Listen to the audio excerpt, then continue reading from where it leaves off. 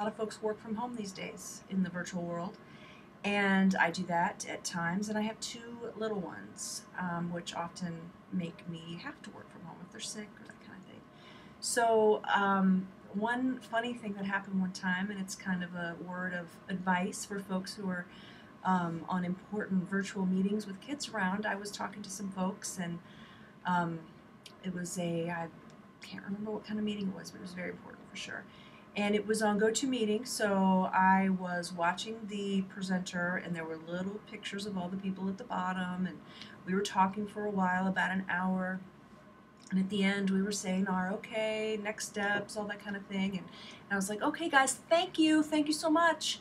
And my 4-year-old comes up right behind me and says, Mama, why are you thanking those people on your computer? It's very funny.